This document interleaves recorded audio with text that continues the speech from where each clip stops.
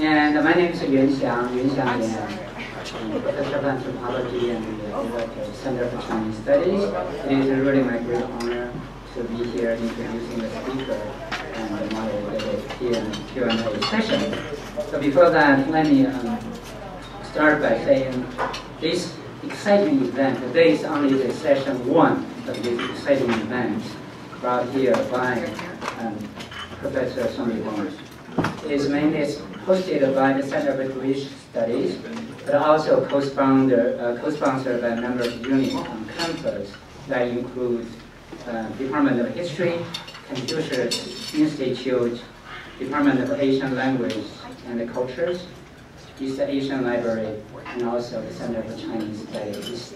So that fact alone reflects a wide range of interest in this very exciting area of study. And also from my own rather selfish point of view, I see a bright future of a new frontier, that is a comparative study of Jewish and Chinese cultures. So, and today we are very, very fortunate to have Professor Lihong from the Department of Department of Religious Studies at Nanjing University. And he is currently the faculty director of the Diane and Guilford Glazer Institute for Jewish Studies at Nanjing University, and also associate professor of religious studies. And he received his PhD in 2003 from Nanjing University, and also completed a postdoctoral program at the University of Tel Aviv in 2003 and 2004. And he gained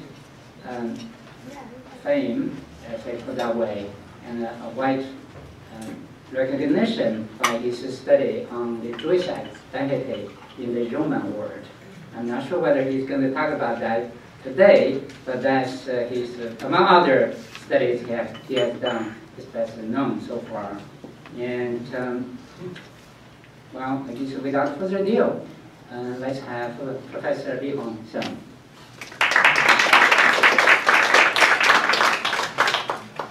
Thanks for Professor Yan. It's really my great honor to be here.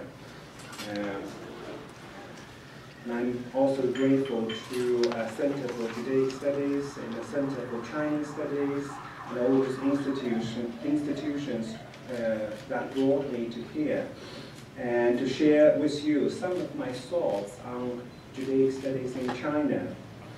You know, at my university, I teach an undergraduate course entitled Judaism and World Civilizations, which attracted 400 undergraduate students each year. You know, at the beginning of my course, I usually ask them to name whatever pops up in their mind in association with Jews or Judaism. You know, almost without fail, you know, the rich and smart, you know, persecuted in history yet persistent till now. The Star of David, you know, abstention from pork, Marx, Freud, and Einstein, you know, will frequent the listing. However, the Bible is seldom mentioned, or at least marginalized in most Chinese students' perception on Jews, which seems to me very telling. You know, after all, the regnant faces in China throughout most of its history are Confucianism, Taoism, and Buddhism. Most Chinese, past and present, had no acquaintance with the Bible and with the common religious traditions of Judaism and the other two monotheistic faiths. Now, this situation is in stark contrast with that in the Middle East, Europe, North Africa, and American continents, where Jewish history is long bound up, and where the Jewish people has been in intimate interaction with Christians and Islamic cultures. You know, despite this historic lack of exposure to monotheism and the Bible, there is a widespread interest in Jews in today's China on both popular and academic levels. You know, as a clue to the former, the shelves of Chinese bookstores aligned with bestsellers, of Jewish subjects, with such eye-catching, titles as Talmud, the greatest Jewish Bible for making money, unveiling the secrets of Jewish success in world economy, and what's behind Jewish excellence, the financial empire of the Rothschilds, the Talmudic wisdom in running business, other books of this kind. For Jewish sensibilities, the Chinese curiosity for the secrets to Jewish power and success like these is ominous. Smacking of spread of conspiracy theory and anti-Semitism that have brought so much suffering and trauma to the Jewish people. Yet to my mind, it not so much betrays the kind of Judeophobia, because the religious implications of anti-Semitism in Europe and in Arab lands was and is irrelevant in China. Rather, it reveals some sort of Judeophilia, revealing the eagerness and anxiety with which a nation that is focused on economic growth and technological advancement casts about for an imitable model it can employ to modernize itself. The Jewish secret to success is such a model, albeit an imagined one. On a different level, Jewish studies have been broadly established in universities, while they were scarcely existed at all before China normalized its diplomatic relations with the State of Israel in 1992. That's 20 years ago.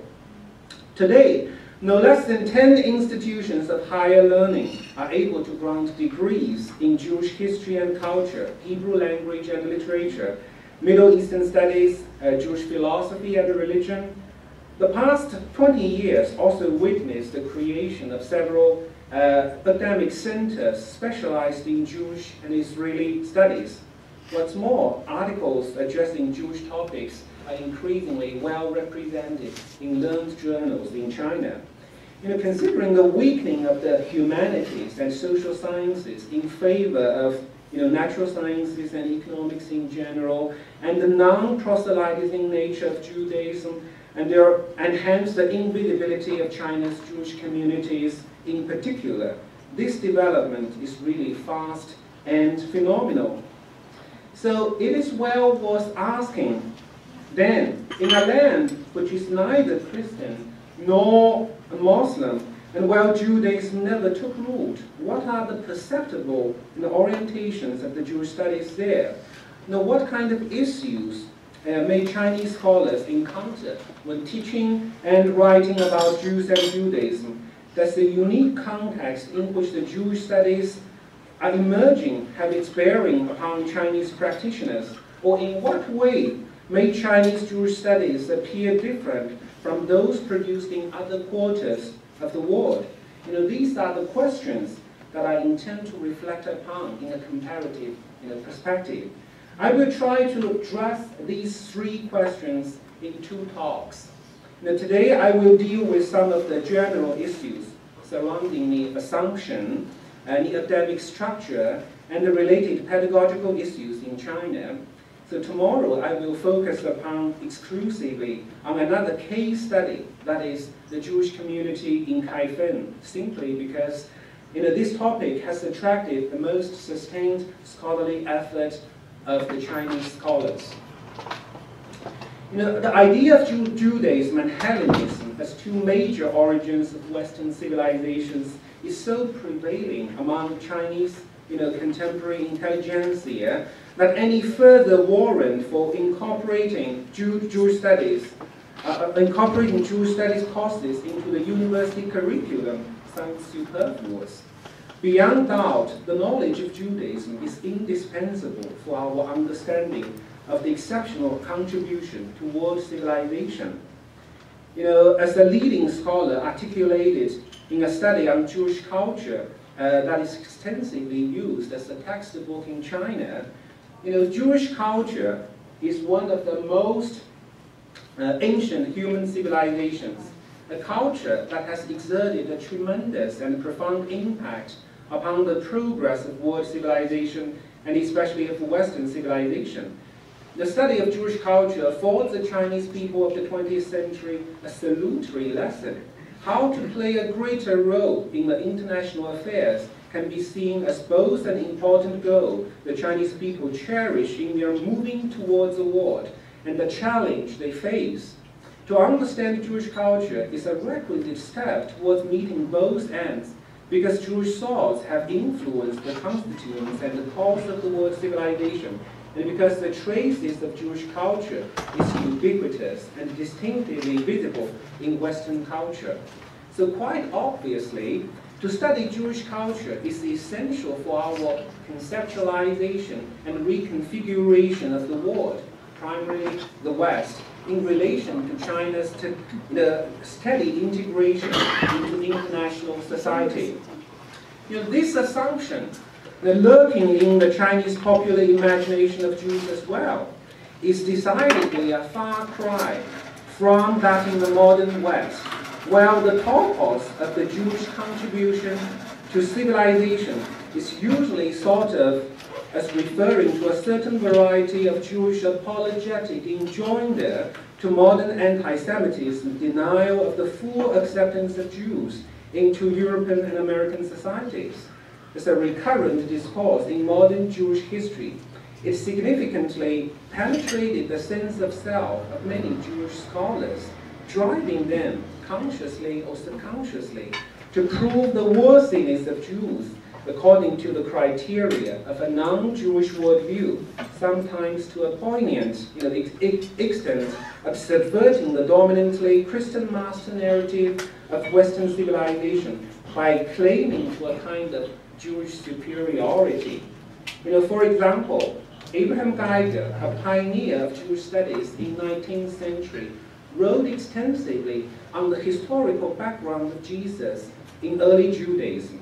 As Susanna Herschel, convincingly argued, his main point was that Jesus was not only a Jewish religious leader, but specifically a Pharisee, whose goal was nothing more than of the Pharisees, that is, the democratization of Judaism. Nothing in Jesus' teaching was new and original. Geiger's viewpoint not only sought to counter the widespread image of Judaism as a degenerate religion, which was current in the Christian scholarship of his own day, but went further, insisting that Judaism was the original, true religion from which Christianity and Islam were deviant derivatives. So in light of this view, the Jewish contribution to civilization, notwithstanding a mode of thought that has motivated Chinese scholars, is devoid of this apologetic import in China.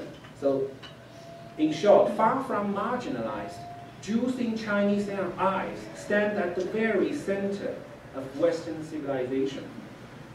So accompanied with this lack of apologetic assumption is the want of Jewish identity. Modern scientific study of Jews and Judaism, from its beginnings in the so-called Wissenschaft des Judentums, the scientific study of Jews, down to the present, is by and large Jewishly bound and fraught with, as Michael Mayer, masterly coached, two persistent tensions. The first is that between religious and secular approach, and the second is that between efforts directed inward to serve the spiritual and cultural needs of the Jewish community, and outward to serve scholarly purposes for their own sake. What looms largest behind these tensions and dilemmas is the intertwined nexus between critical Jewish learning and Jewish faith. In contrast, Chinese Jewish studies, produced at least predominantly by and for the Chinese, could be described as the Jewish studies independent of Jewish faith, and without intent to cultivation and strengthening of Jewish identity. Hence, it is unburdened of the fate to search its role both in the academy and in the tradition of Jewish learning. So it was pointing out in this regard that though the attention of Chinese scholars has been drawn to a wide spectrum of Jewish topics, ranging from Moses to Ben Gurion, from Dead Sea Scrolls to Holocaust, from Philo to Nebulas, from Isaac Singer to Amos Oz. No single piece of article, as far as I can tell, deals solidly with Jewish liturgy. Even pieces of a general description are truly few and far between. In the United States, I studied 1 year in a rabbinical college, and I said many services in a synagogue. Now I understand that liturgy is a living issue for the Jews. The Jewish prayer book has been read and reread in many generations in every Jewish community. The change as reflected in liturgy can be seen as a miniature version of change facing Judaism in general. So in this sense, the absence of Jewish liturgy on the research agenda of Chinese Jewish studies may well be construed to mean that the Jewish experience is not comprehended in China as an entity in the totality of its spatial and temporal phenomenon, and the Jews and Judaism are studied not as a living organism, but I would venture to suggest a living fossil. So this seems to be an unavoidable consequence of the Jewish studies, not boasted by Jewish identity, and perhaps no less important, inaccessible to the lived Jewish experience. So my awareness of this point also touched off a new question. So in what terms should I, as an observer outside of Jewish tradition, approach Judaism and Jewish civilization? Some elements of Judaism, such as prayer, are fundamental components of Jewish tradition, but structurally and culturally alien to the way we live now in China. So how is it possible to present these elements in my own teaching and research so as to induce enough awareness of their intrinsic value to Judaism and still avoid inciting suspicion that I'm trying to foment faith commitment in class teaching? So honestly, I don't have an answer. This is a challenge for me. Above are some of the basic assumptions for teaching Jewish studies in China. Now I turn to the academic structure and pedagogical issues. In a highly sensitive and suggestive strategy paper of 2004, calling for greater Jewish engagement with China, Solomon Wild, a scholar from a think tank in Jerusalem, he noted a phenomenon symptomatic of the current Chinese Jewish scholarship, to quote, reviewing the Chinese authors of Jewish and Israeli studies between 1980 and today, one finds a number of names of the 1980s and early 1990s that have since disappeared. Except for a few, there is not yet a strong and stable Jewish scholarship community with a long-term commitment. This diagnosis, acting lead, sounds like a distant echo of a remark of Ismail Ogden, in 1927, that great Jewish historian of Wissenschaft, the Judentumus, branded the work of non-Jewish scholars of his time as unnecessarily inadequate because they lacked enthusiasm for their subject and also what he called an indispensable inner feeling for the spirit of the Hebrew language. The difference, though, is that Wild certainly smelled no anti-Semitic odor here. He speculated the first reason for this might be the lack of long-term academic employment of Chinese specialists in this area. Secondly, the effect of the Intifada would make choosing Jews and Israel as research themes appear in consonant with China's pro-Palestinian political rhetoric and therefore no longer offer advantageous promise for a career. I think the second explanation is basically tenable and especially holds true for scholars whose research is closely connected with contemporary Middle Eastern politics and may touch upon the Muslim sensibilities. This could be observed in 1993, the year that witnessed the publication of an abridged edition of abridged Chinese edition of Encyclopedia Judaica, to this day, the most influential reference book on Jews and Judaism. In his foreword to the Chinese edition, Professor Li Senzhi, a very famous scholar, wrote that Judaism was the mother religion of Christianity and Islam. When the first printing was sold out, a second revised edition was planned. The ambassador of Saudi Arabia raised an official protest, followed by more effective protests from domestic Islamic associations, to the effect that Islam was a new religion that has nothing to do with Judaism. The initial official reaction was to prohibit the second edition. The editor-in-chief, Professor Xu Xing, was called up to Beijing to render account. The authority finally allowed the second edition, but on the condition that the foreword by Li Senzhi be eliminated.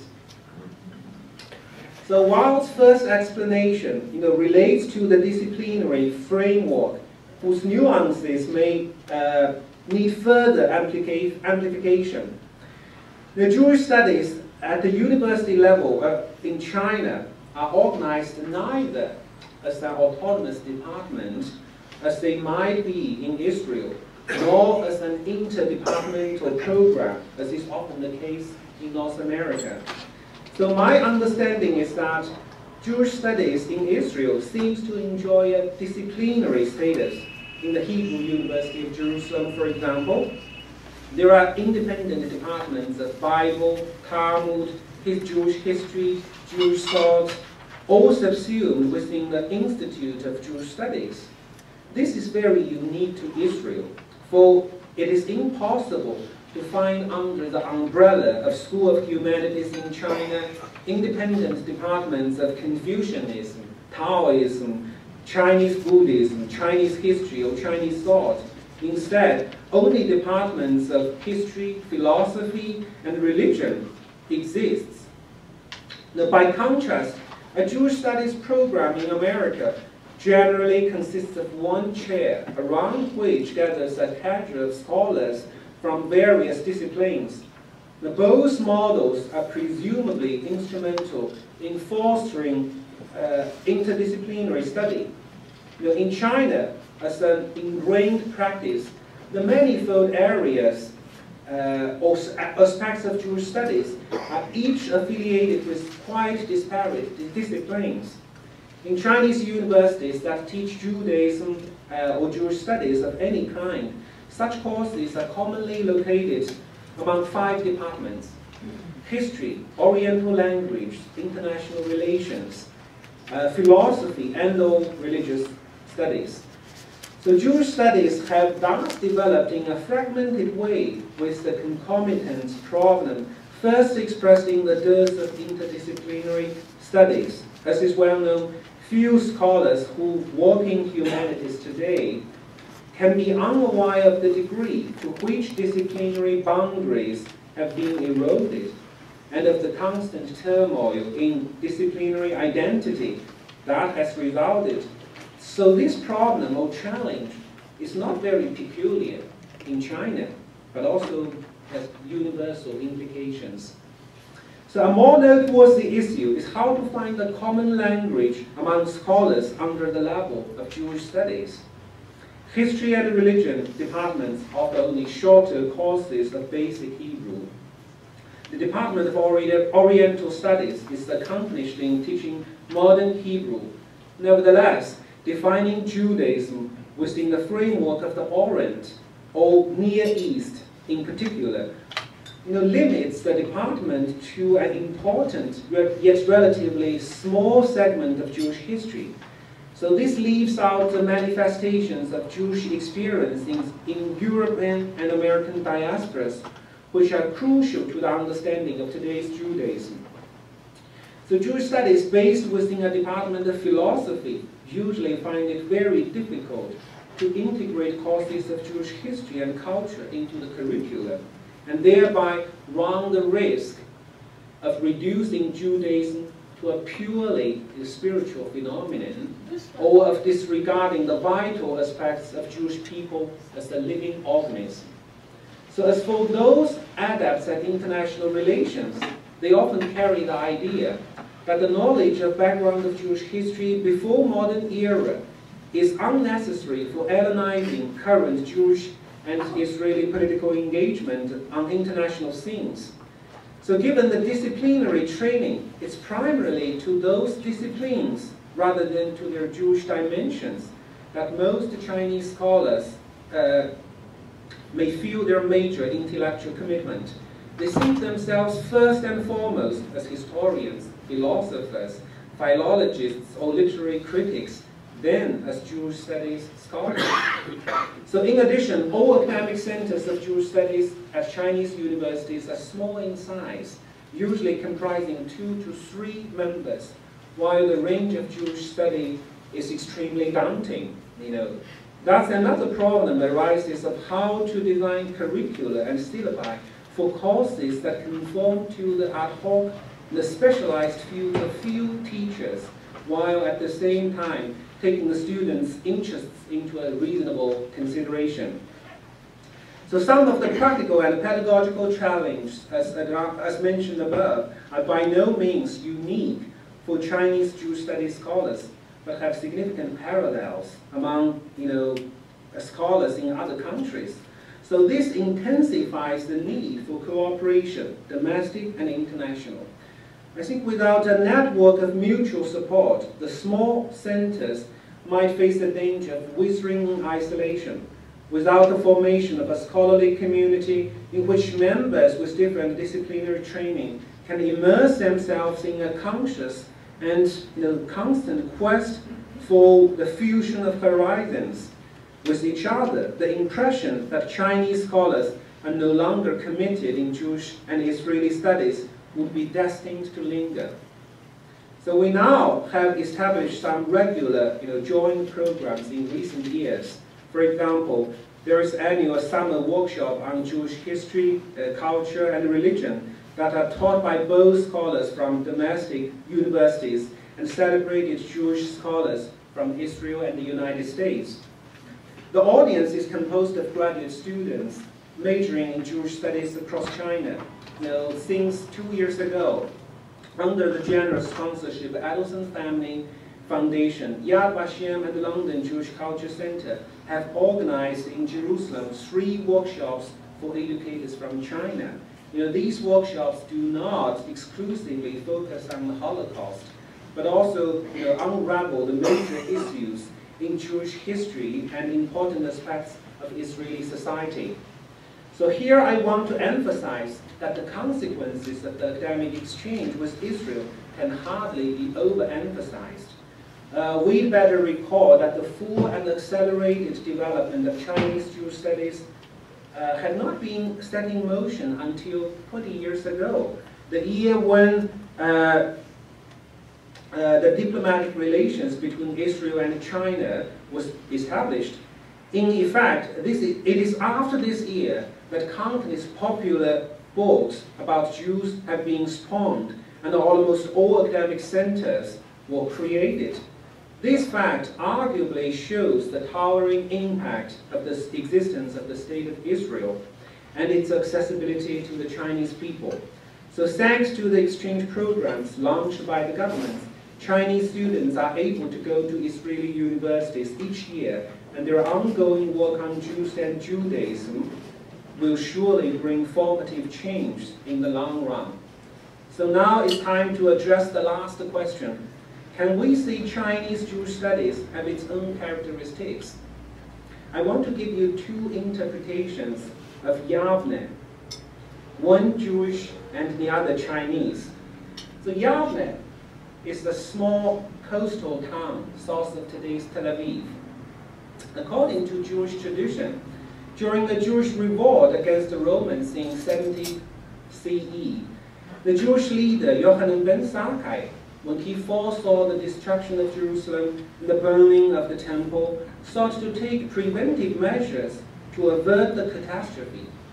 He approached the Roman general and asked him for Yavne. So give me Yavne. I only want the city. While shattered Judaism might be healed by the formation of a new culture that would replace the temple. The Roman general agreed, without any awareness that his decision would give these defeated people a chance to create a spiritual center that was destined to outlive the victorious Roman Empire. So in short, Yavne, the city, represents the very beginning of Rabbinic Judaism. In 1940s, Gedalia Alon, the dean of the Talmudic history in Israel, published a brilliant paper in which he questioned the historical authenticity of this founding myth. He argued Yavne was a Roman internment camp for war prisoners and fugitives, and Yochanan ben Zakkai was sent there against his will. Unaware of this very unique interpretation, Professor Xu Xin, one of the founders of Jewish studies in China, also wrote a paper on Yavne a few years ago. For him, the Jewish military resistance as embodied at Masada was self-destructive, whereas what was going on in Yavne was truly a silent revolution which transformed the Jewish people, making Jewish identity no longer anchored on race, geography, or political systems, but on culture. More important of all, this revolution was led by Jewish intellectuals, so to speak. So, to quote, as intellectuals, rabbis are different from the biblical prophets who, despite their denunciation against all forms of injustice, do not believe in human progress and men's ability to make laws for history. The only demand they made for the Jewish people is to surrender to God for the final redemption. By contrast, rabbis asked the people to open the book and to seek in it the guidance of God. To open the book means to respect not only knowledge per se, but also a knowledgeable person as well. In the following 2,000 years, the history and fate of the Jewish people have been grasped in the hands of Jewish intellectuals. It is under the guidance of Jewish intellectuals that the Jewish people were able to survive the diaspora. So in short, according to Professor Xu Xin, Yavne marks the beginning of takeover of national leadership by Jewish intellectuals, which was unprecedented in world history. Now these two interpretations of Yavne seems to have nothing in common, but actually share an indispensable inner feeling for the subject.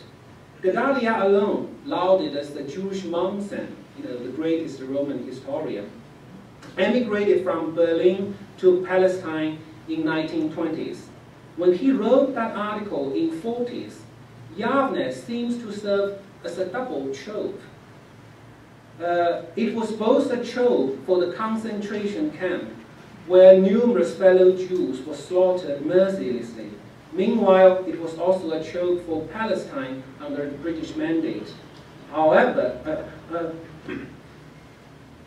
though still poverty-stricken, with the increasing arrival of war captives and fugitives, however reluctantly from their own point of view, Yavne, the state of Israel, or Palestine, was becoming the national center, harboring the hope of national resuscitation.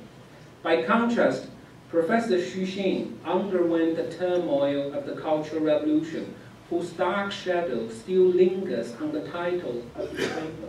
It's called On the Revolution in Yavne. So what loomed large from his interpretation are the innumerable Chinese intellectuals whose human dignity was trampled and whose lives were taken during the Cultural Revolution. So both interpretations are imbued with the author's concern with the national fate and the national history, and both are truly original and poignant. So in sum, striding over the upheavals of the past century, China is reopening to many foreign influences. Many Chinese turn their sight westward in search of the secrets for wealth and power. So Jews and Judaism were discovered and conceptualized as an integral and pivotal component of Western tradition, the knowledge about them is seen as instrumental in helping the Chinese understand themselves and their own position in the world, and as valuable for China's effort to understand, to steer its way in the international scene. Accordingly, the investigation of Jewish tradition has been more or less absorbed into a Chinese perspective and directed to a Chinese agenda. In this context, at least for us, the Chinese scholars of Jewish studies in China, the encounter between what Benjamin Schwartz, the late distinguished Jewish sinologist at Harvard, called a totalizing civilization and a textually based religious tradition, and the consequent, largely intuitive, construction of self by seeking out family resemblances and potential compatibilities with the other, will retain their perennial fascination. So finally, although Jewish studies practiced by the Chinese is immune from the cluster of tensions and dilemmas that lies between faith and secularity, and that informs Jewish practitioners of Jewish studies, as noted by Michael Mayer. It's still not without its own Janus-like concern. That is, with popular fantasies about Jews and Judaism of that magnitude in mind, shall we face inward towards satisfying academic colleagues, or shall we face outward and endeavor to leaven an undistorted, meaningful, and accessible knowledge of the Jewish people to a broader Chinese audience? Thank you.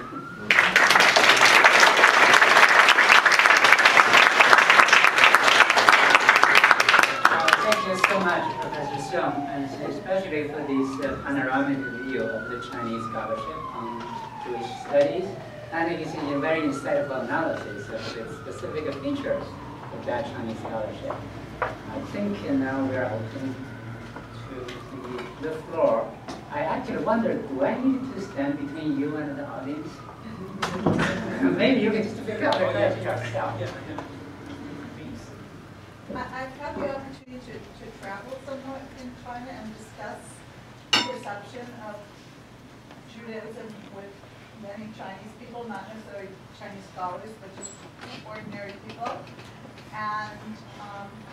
And my children living here and going to schools with lots of diversity, I feel like there's almost like this reflexive interrelationship between the modern view in China of the Jewish culture and the modern Jew in America of Chinese culture and Chinese American culture as holding sort of clues or keys to success, both financial and intellectual, and sort of an unspoken mutual admiration that I think Chinese families want, in both America and China, want their kids to be more Jewish, and Jewish families and non-Jewish families in America want their kids to be more Asian or more Chinese. I sort of feel like there's this strange mutual admiration that goes on.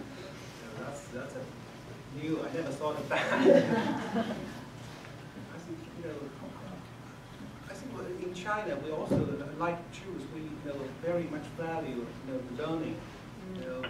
Could you hear from the back? No. Yeah. Maybe Professor Xiong. You have pushing Jewish mother, we have pushing Chinese mother too. So I don't think that may not be a kind of influence, but it's cultural tradition. We probably share the same cultural values. I'm curious to understand, to know what led you to begin your studies, because I have met several Chinese persons who did that, and they said they started with American literature. The Jewish American authors led them to think there was more behind the books. They had to dig deeper, and then they followed that. But you didn't mention literature, so I'm wondering. Thank you. Yeah, that's many, as far as I know, many scholars in China dealing with Jewish studies developed as, from American literature, especially Jewish literature, Isaacson, the Saul Bellow, they are very fascinated by that. But I was trained as a Roman historian. I happen to know the works of Josephus. I was fascinated by the works of Josephus. So that's I will have to pick up the question because I can remember whose hands are up first and second. There's this, yes. And there's Neil and... Yeah, I want to ask you two questions. One is the troubling episode with the Saudi ambassador. Were there any further ramifications? Because this is problematic in the sense that, first of all, that one sees the political power intervening in the Jewish studies, and it's the beginning of some antagonism. I mean, whether we term it anti-Semitism or not, that's irrelevant. But it's the way of introducing political conflict into the academic field as a factor that would limit the full assessment of the role of the interrelationship of Judaism and Islam, which it seems to me is necessary in an academic setting. That's the first question. I'd like to hear your reflection on that and whether there were any responses or further ramifications. And secondly, what happens when the Chinese will discover that Jews are no longer the great intellectuals that they imagined them to be, and that there's a cultural leveling that occurs when you become too comfortable and too successful, so that the very striving and aspiration for success has in it a negative pushback. So there's something troubling about that being the factor that is dominant in the interest. The first question, as to your first question, in China we have a sizable Muslim communities, which is basically fundamentalist in their outlook. So, as I said, the consequence, there are some forbidden areas. You don't touch that. It's not good for your career or promotion. If you write more about interaction between Judaism and Islam, probably you get little chance to publish your research. That's a reality we have to face. As I mentioned, Professor Xu Xin wrote a textbook on Jewish culture, in which it contains a chapter on the relationship between Islam and Judaism. And that book, was sent to Beijing, to the Bureau of Censorship. And when it waited 2 years to get the permission to publish. So don't touch that. You can. Also, the second question, I don't think in the short run, people's perception about Judaism will not change. I think there are always intellectual curiosity and genuine scholarship. And basically, in university level, scholars are less influenced by those popular discourse. And also, I think that the foundation of that fantasy about Jewish intellectuals is solid. That's really important. Well, if I can come back to, there's an intellectual conceit that intellectuals can actually determine the nature of a society. It's a problem, and it's much more complicated. And I think that the answer is indeed that good scholarship will uncover what the other factors in the successful transmission of Judaism over the centuries that are independent, or not only intellectual folks.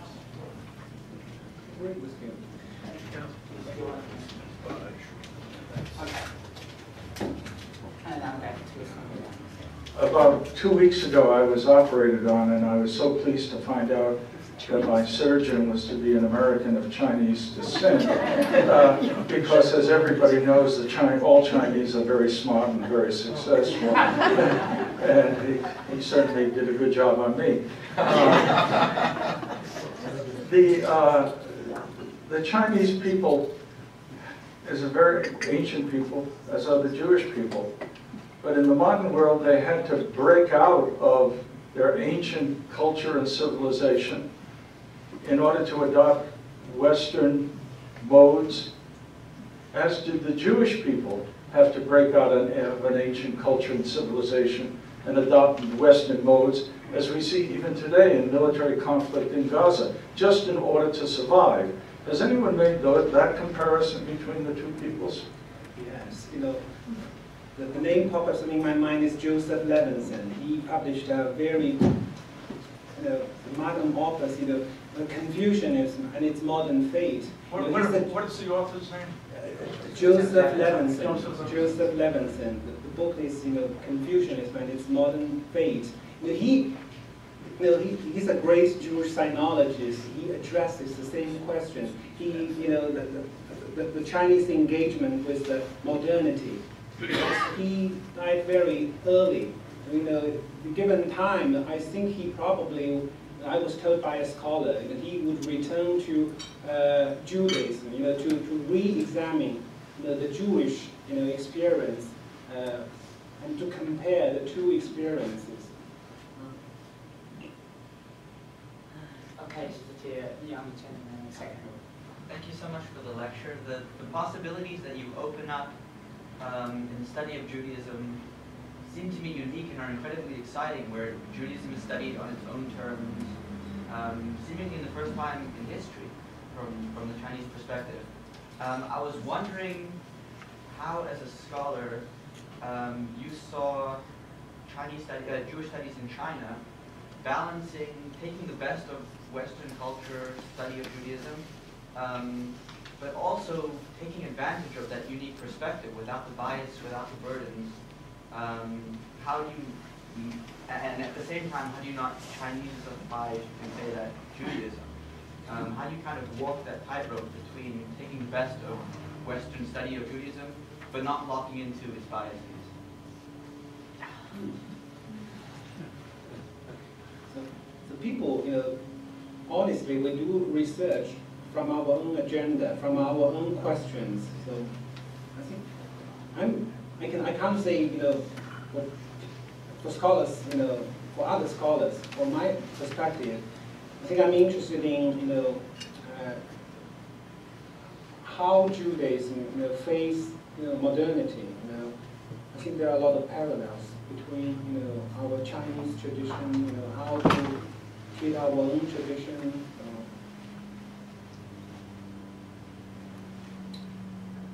And without those burdens, that's a kind of blessing. We don't need to reflect those anti-Semitic imports. Probably give us a more advantageous point to keep a detached and objective view on these issues. It's a difficult question. David.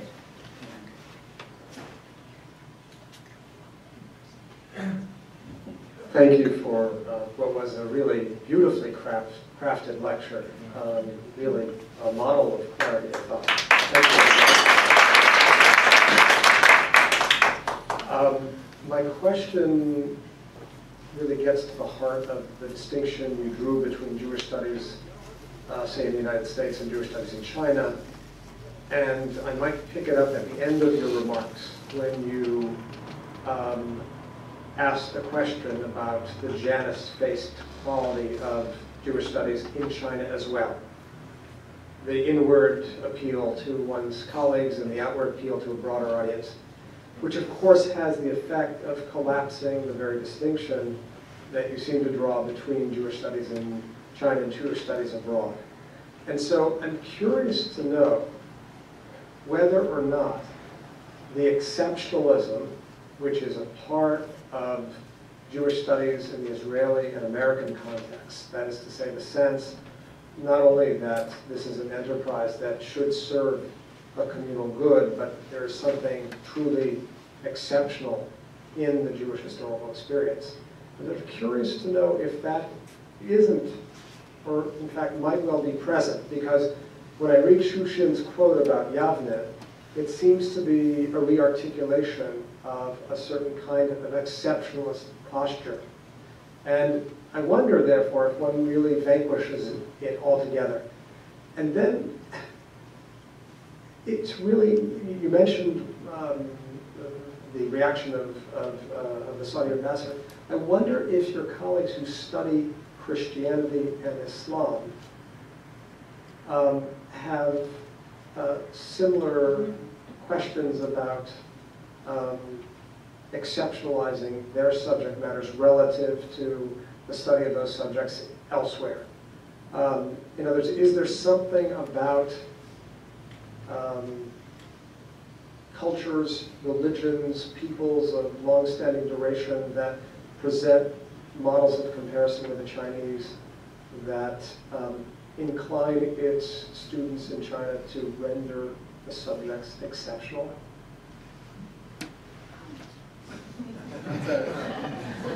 Exceptional, whether, it's exceptional. Because the end of your comment really sort of had the effect of bring us back into the very channel that defined why our sense of the Jewish studies in China. Yeah, but it's kind of reverse direction.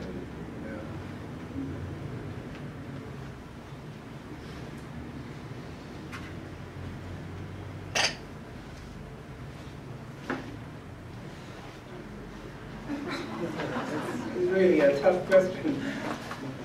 But a footnote from me as an observer is that the incidents,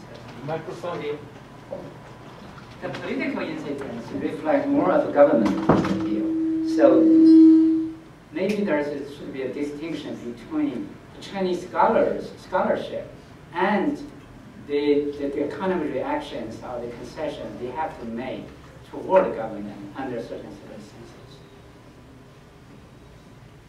So I think that there's a question over here, and then back to here, another here, and over there. Here, so that's the fixed one.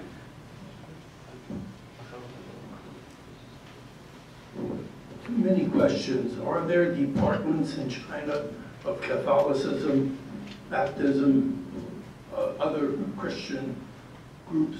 How does the Chinese Academy handle studies of Christian religion? And the second is, I remember in the 1980s, Japan went through a violent anti-Semitism period, books, texts, lectures, and I suspect that's because they were so heavily influenced by the West during the conquest by America. But I wondered if China ever went through a period of that.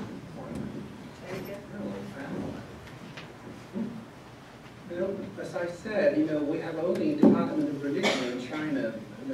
One or two scholars happens to address, Christian studies. We don't have, Department of Catholicism. No. What's the second question? Japan, anti-Semitism, rape, and the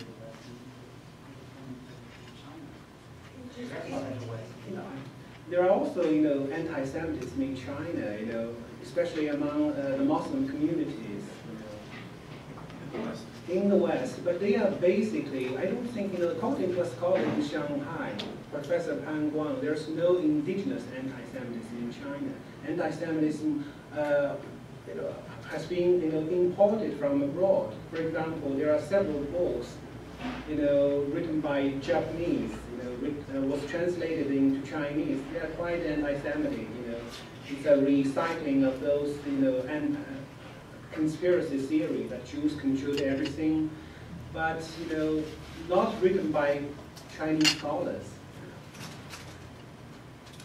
Okay.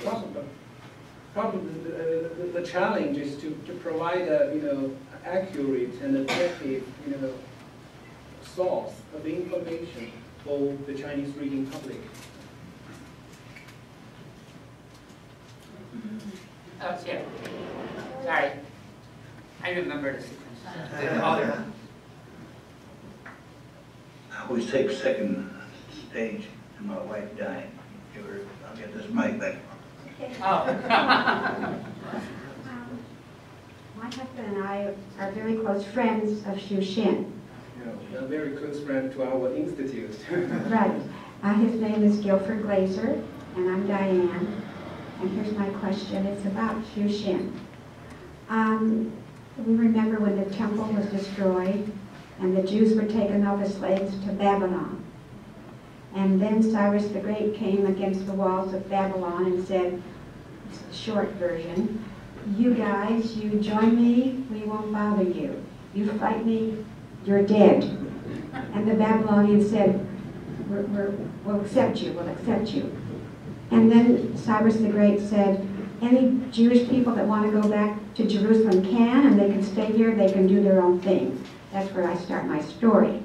And a lot of the Jews in my reading were businessmen, and instead of going back to Jerusalem, they went along the Silk Route, and they went through Persia, which is now has another name, and then a lot of them ended up in China. And they were injured by fire, flood, disaster, but never by the Chinese people. And they intermarried with Chinese, and they look Chinese, the Jewish people do, and I've often wondered whether Xu Xin thinks he has Jewish blood. You ask him this question? He's going to be here next year, and I'm going to ask him that, but I thought you might know the answer. He's more confident in answering that question. Okay, I'm going to ask him. And here's my husband. He has a question. I don't know what it is, though.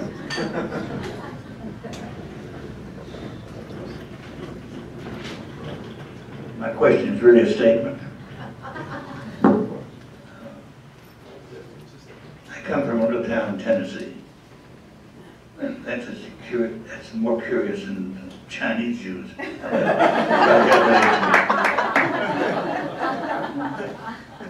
And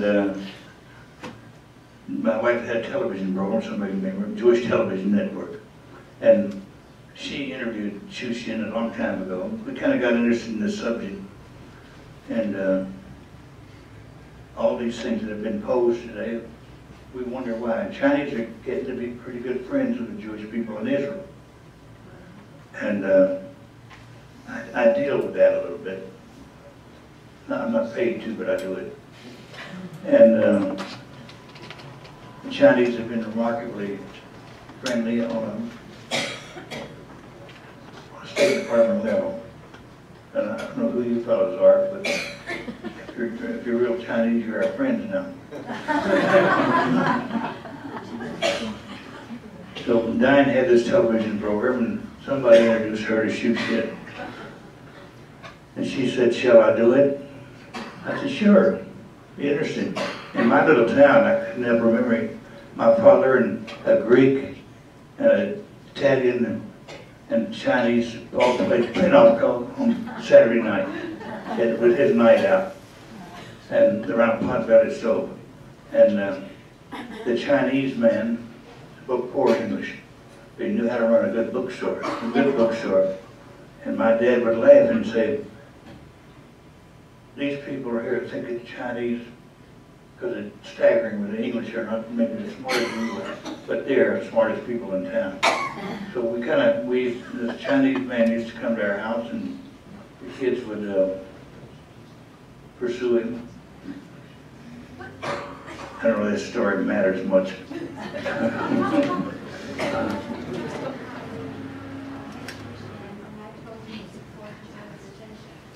Yeah, Diane's an advocate of Xu Xin, and we decided to go to the University of Nanjing and help that university get started. Provided they had some good Jewish departments, and he spread it out now. He's been pretty good about you, of course. And I hope he doesn't have to retire soon. I thought you might be interested in how one thing we discovered, Xu Xin. Xu Xin came here and he made a tour of America. He came back and he said, I've spent holidays with Jewish people, I'm so excited. And I said, how did you do that? He said, well, I asked him, I studied up on Yom Rosh Hashanah and Yom Kippur, and we talked about that, the holidays, and then we had the holidays, Passover, what everybody knows about Passover. He said, where he really got me, I couldn't believe it. He said, also I spent some time with the family on Simchas Torah.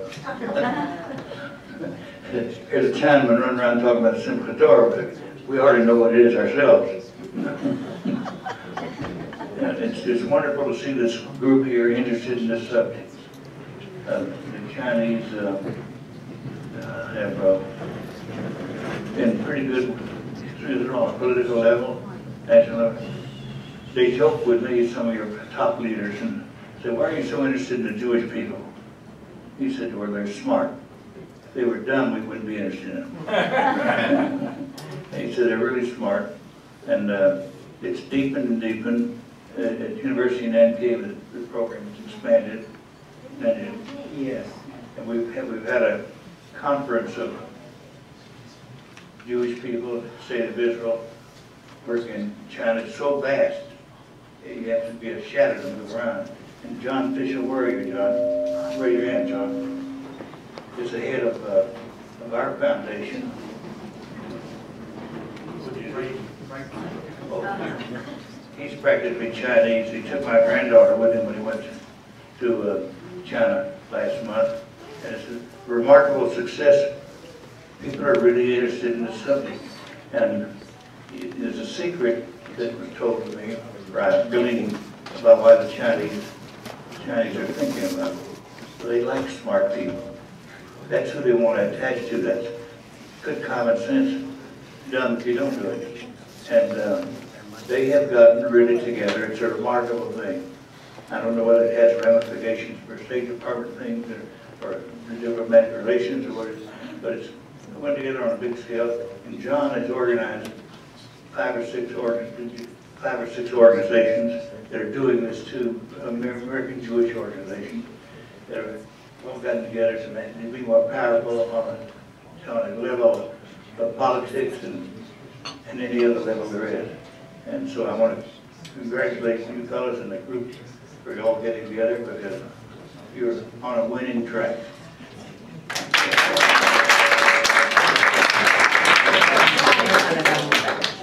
Can I have the mic? Thank you.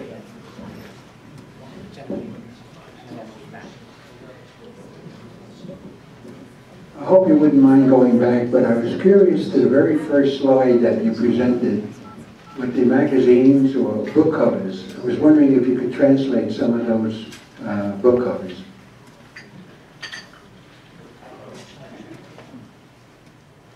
How to make yourself rich quickly. Yeah.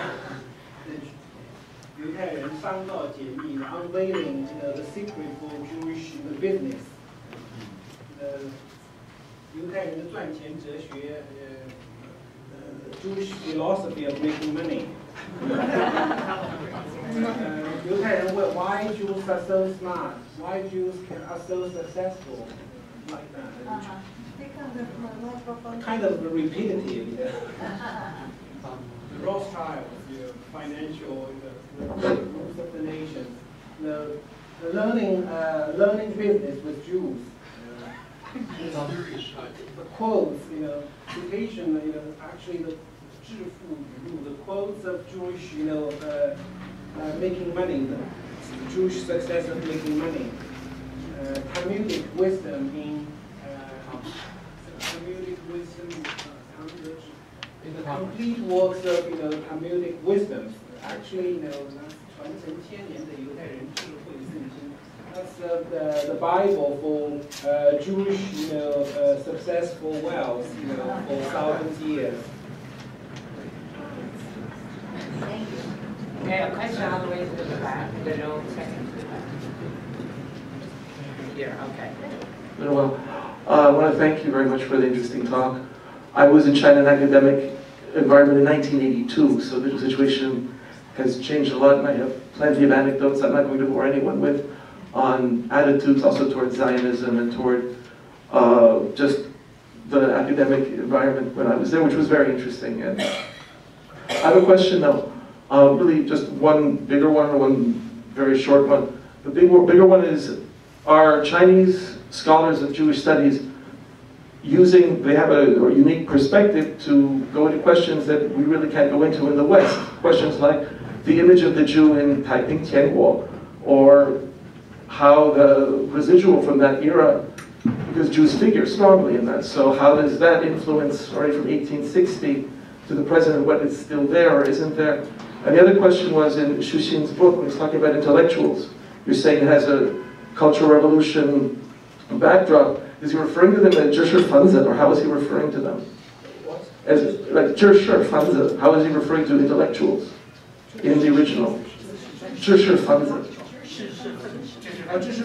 Yeah, is that how he's calling intellectuals, or is he using another term? Yeah, so, okay, so that, so, never mind. So he's using the term, that is my question. So the first one was about just Taiping Tianguo or other kinds of questions that Chinese would have more access than a Western Jewish scholar would. The first question is pretty tricky. I think in ancient China, ancient Chinese were very ethnocentric. They have no interest in distinguishing, who is foreigners. They lump them together as, people with colored eyes, 色目人, or barbarians, 蛮夷戎狄, or barbarians. So, no, for example, in ancient Chinese historical evidence or sources, Muslims and Jews were lumped together. There's no separate category for them. For example, Jews in ancient Kaifeng were called the Muslims with blue caps. But Taiping Tianguo is not so old. Taiping Tianguo was 19th century. Yeah, but people are not, 犹太人, the term was coined by Christian missionaries. Only among, Christian missionaries they can differentiate, or among the intellectuals they can differentiate who is Jew, who is Christian. For the most Chinese, they don't distinguish any. They don't call them, or even today they call 老外, 回回. Okay, so the question right here in the first row, and then yes.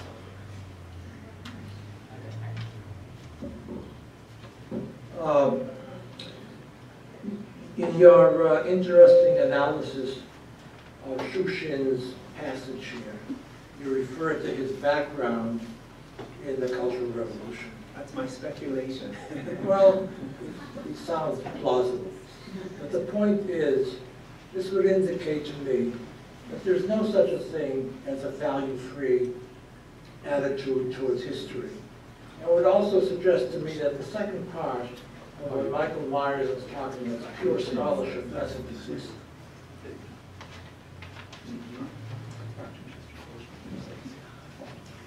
I probably will return to your question in my next talk.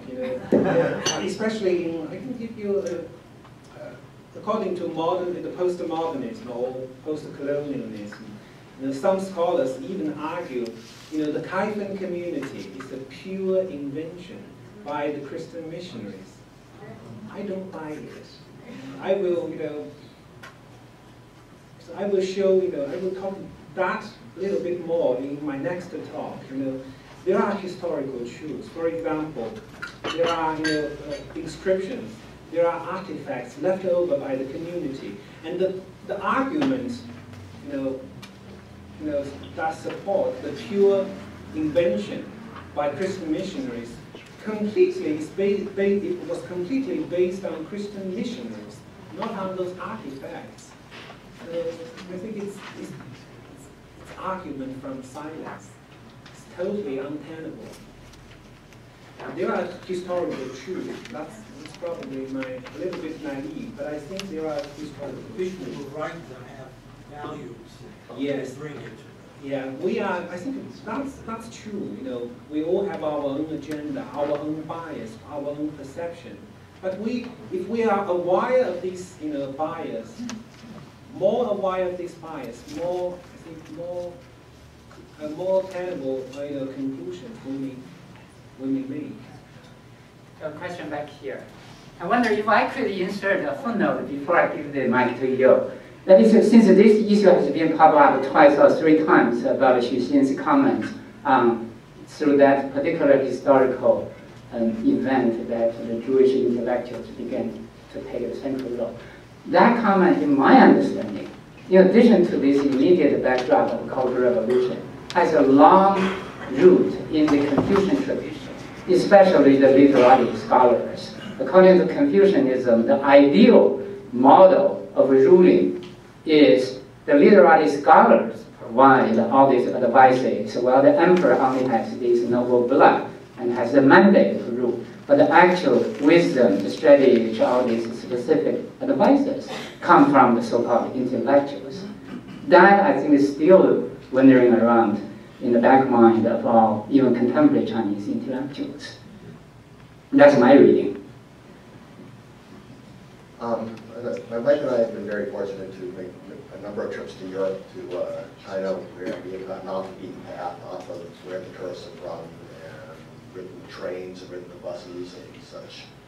And when you have discussions with the average people there, it's not only the money idea that they are so intrigued about Jews, it's the culture, it is the willing to sacrifice us today so our kids can have a better life than we do, much like the American Jew had in the 50s. Get a view of them that they'll do anything in order to sacrifice so their kids can have a better life. I understand now with the prosperity that's over there, today is also very important, but it used to be that it was the next generation will do very well. And in a number of places, in a number of the smallest villages, we would always have many Chinese say, oh, we are the lost tribe. As many other countries have said. We've had people walk up to us on 3 or 4 occasions and said, you may not know this, but we are the 12th tribe. And I think it's not a religious significance at all, it's just a value system that they realize that they share with the Jewish people, and they're not really that interested in the religious significance of it, it's just in the struggle that they've gone through, and how adaptive we have been through history of being able to survive and now being able to prosper. It's my first time to hear people conceive they are lost a tribe, or one of them lost a tribe. We've had it on at least 4 occasions in 4 wildly different places. Okay. We also had that in Fiji and in other places. There's a question back here, the mic back here, and then over there, and then back here.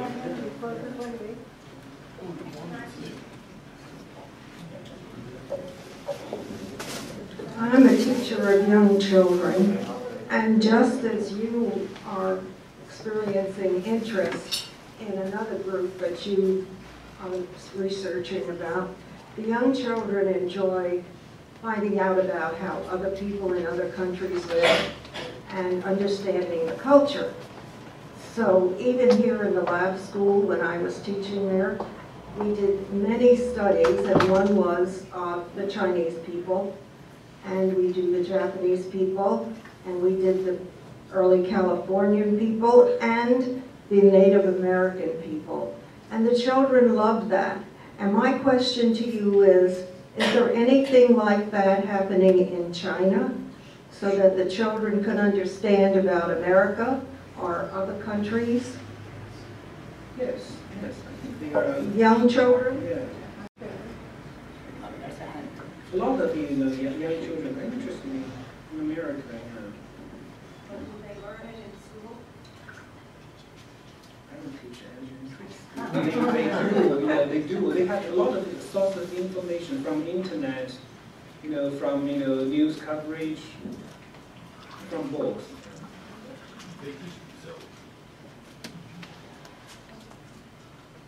Well, since I'm an anthropologist working on contemporary issues, I might have better information flow than this. I mean, diversity is increasingly a new issue in contemporary Chinese society. Therefore, more and more people turn their attention to this. How long it takes to trickle down to the formal education system? That's another question. I'd like to say that there is a parallel movement going on in South America. In Bogota, Colombia, in Recife, in Brazil, the rabbis cannot possibly cope with so many converts that flock to the Jewish synagogues. And I think probably the Holocaust romanticized the fate of the Jews that were not defeated, and they're coming back again. So the Chinese interest in Judaism is duplicated by Brazil, by Italy recently, where a lot of people have come up wanting to be Jewish that were converted during the Inquisition times. So it's a strange phenomenon that I personally love and revere.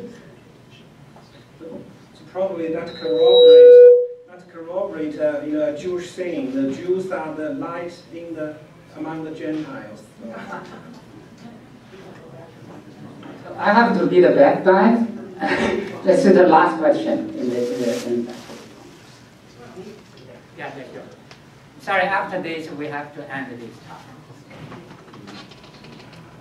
Can you comment about the Shanghai Jews, their presence in China in the 30s and 40s, and did that have any influence on future scholarship about Jews? And what about the archive? I think it's at your university, the resources in that archive. Can you talk a little bit about what they are and how they're being used?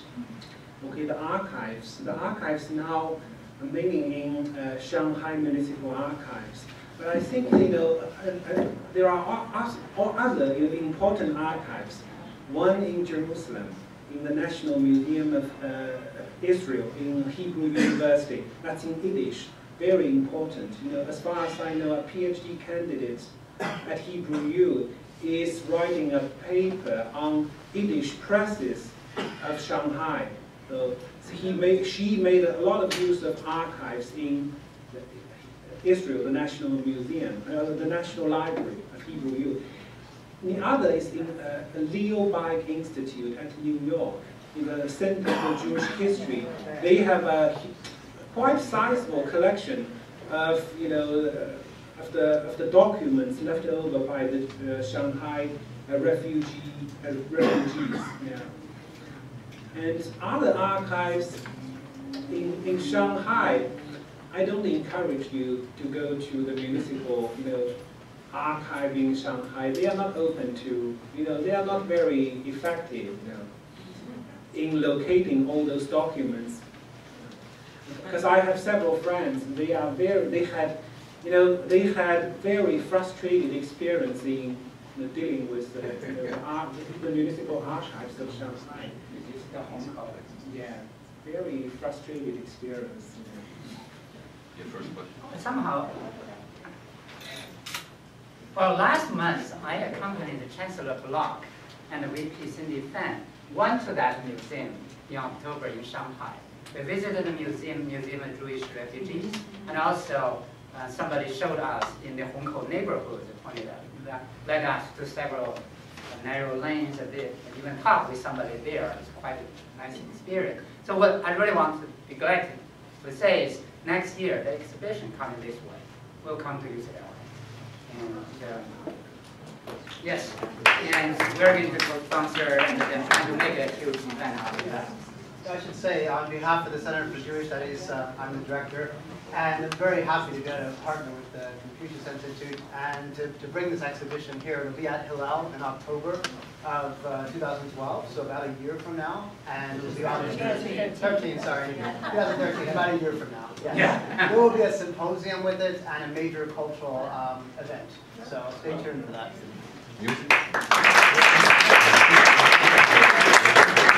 Well, with that happy note, because we are down to the end of this wonderful talk. Thank